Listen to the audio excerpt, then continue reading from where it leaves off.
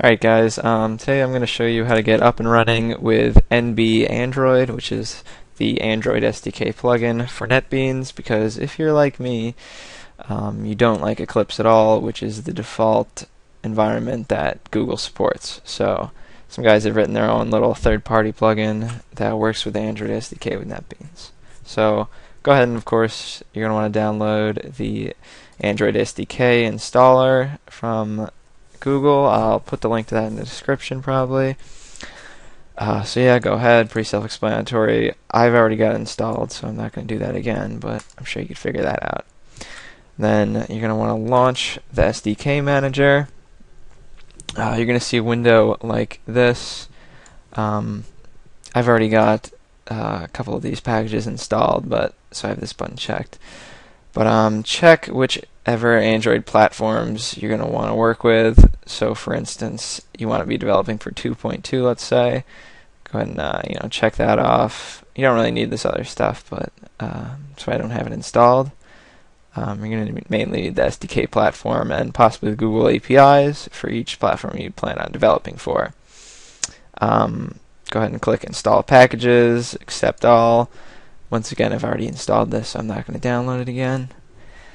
Then go ahead into Tools and Manage AVDs. And this is the list of virtual devices that you test your programs out on.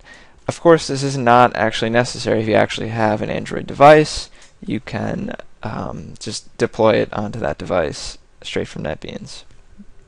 But if you don't and you won't want to use the emulator, select New, give it a name, select the platform you want to be developing for, which is what version of Android and possibly Google APIs will be installed in this emulator.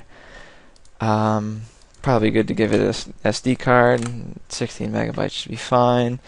You can pick the screen resolution. Probably going to want to go with default again, and that will probably be fine. I'm just going to cancel this though. Alright, next, get out of this. You're going to want to launch Netbeans.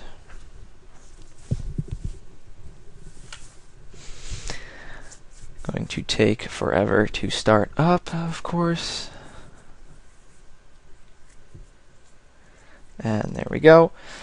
Go ahead and go into Tools, Plugins, and it is going to load some stuff. Go into Settings and click Add, and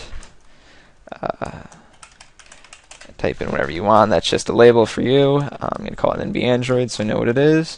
And enter in this URL, which I will also put down in the description. Click OK. It's going to load. Go to the available plugins and type in Android in the search. And you're going to want to go ahead and download and install that plugin. Yada yada yada, accept the license, and it will download.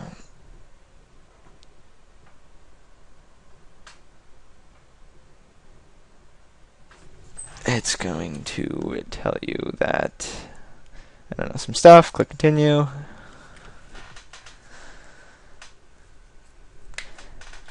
And it should be working.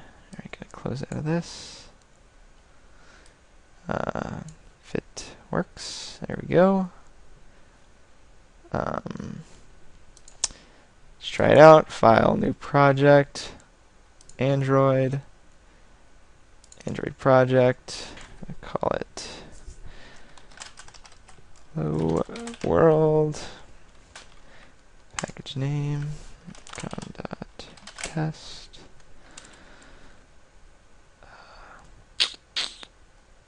Ooh, manage Android SDK. We're going to have to do that.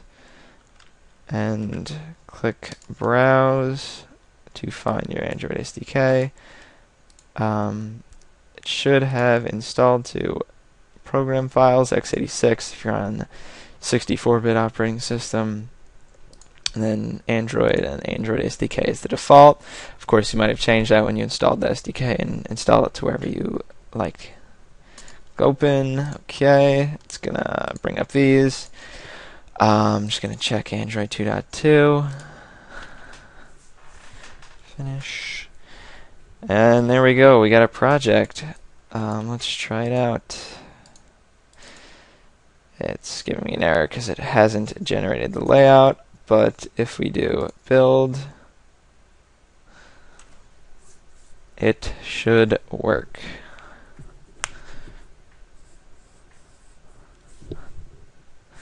Build failed.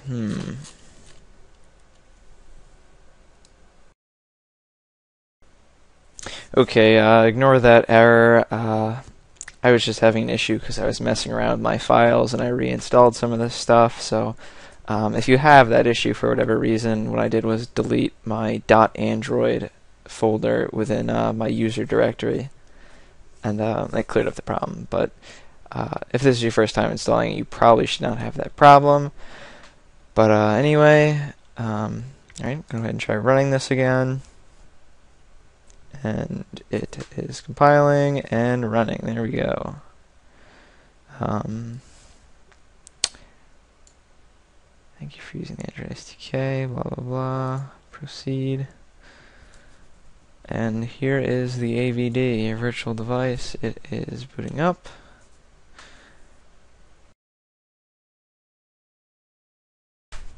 Okay, so the device finally booted up.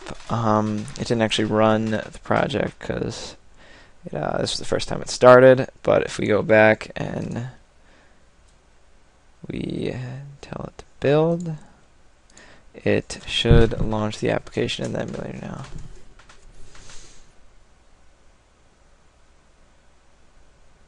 And there you go. Hello world. Thanks. If you guys have any questions, let me know.